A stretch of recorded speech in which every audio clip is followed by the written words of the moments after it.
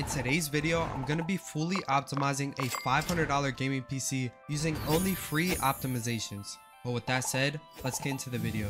Alright, so the first tweak we're going to be doing is setting our background to black.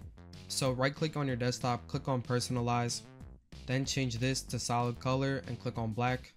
And then for a benchmark, before we do the entire optimization, before my processes are at 163 and I have very high utilization on everything. The next tweak we're going to be doing is going to task manager, clicking startup and disabling every single thing in here that we don't need starting when our PC first boots. And then it should look like this.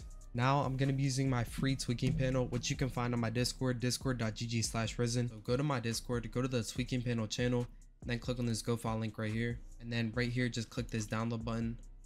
Then all you need to do is right click on this app, click on run as administrator, then click on run, click yes. It's going to download the needed resources and make a restore point. First thing we're going to do is type in 1 for Windows settings. And then I'm just going to go through and do all of these. You can take your time and read it if you want to know what it does.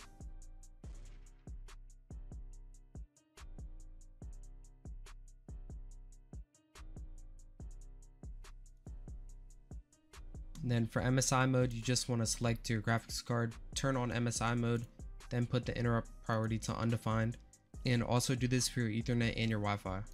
And then click apply in the top right.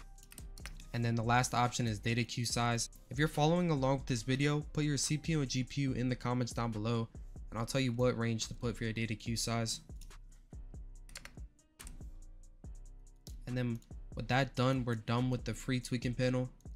So now I'm going to use my process lowering panel. Then it's the same as before. You just want to download it off this go file link. And then from this, I need WinRAR. Then just extract here. Double click on this folder I made. Create a system restore point just in case anything goes wrong.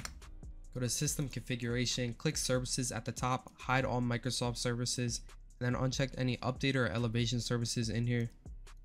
And OK, X without restart. Run auto runs, then go to log on and uncheck everything in here besides the 2 NAs and the cmd.exe.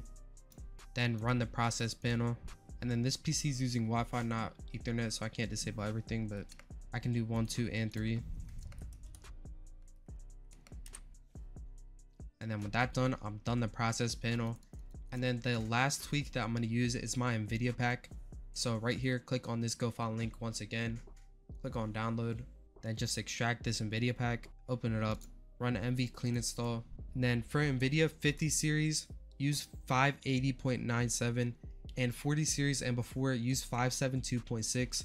So click manually select a driver version, and then I'm on a 3070 on this PC, so I'm going to use 572.6. If you're confused, just comment down below your graphics card and I'll tell you which one to use. And then we don't need to use MSI utility because we already did that in the free panel. And now we just need to wait for this to download. Check the top 3, uncheck allow automatic reboot, and then check the bottom 3. Then disable driver telemetry, disable NVIDIA HD audio sleep device timer, disable HDCP, and then check these 2 boxes at the bottom for easy anti-cheat. Then click on install.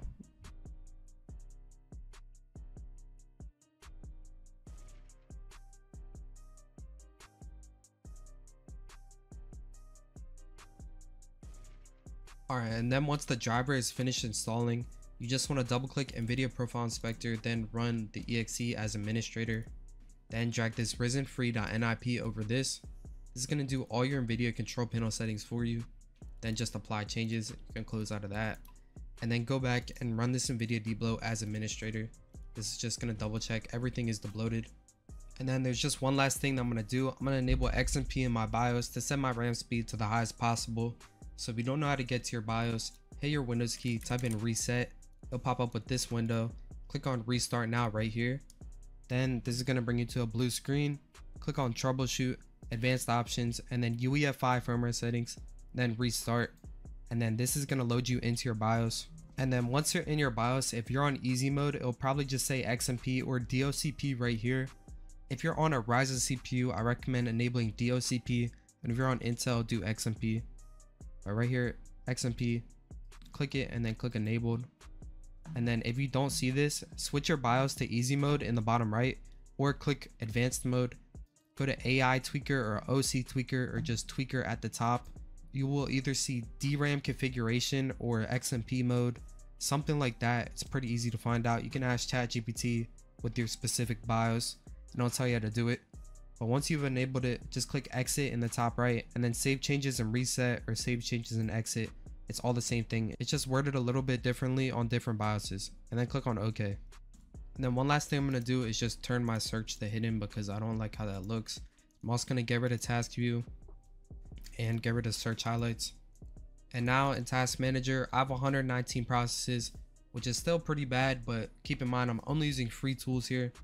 And my memory is also now using the maximum speed that it can go. So now I'm gonna load up Fortnite and see how much FPS I'm getting after doing this free tweaking guide. Alright, so now when I'm just looking around, I'm getting around 520 FPS. And when I do an email and look straight up, now I'm getting almost 700 FPS. So I get around 60 to 90 FPS from this. So I really recommend that you do try out this tutorial. If this video helped you out, check out my paid optimizations available at risxntweaks.com. We have over 7,000 positive reviews and we will completely optimize your computer for gaming, giving you the highest possible FPS, lowest possible delay, and overall best performance for your computer. But with that said, I hope you all have an amazing day.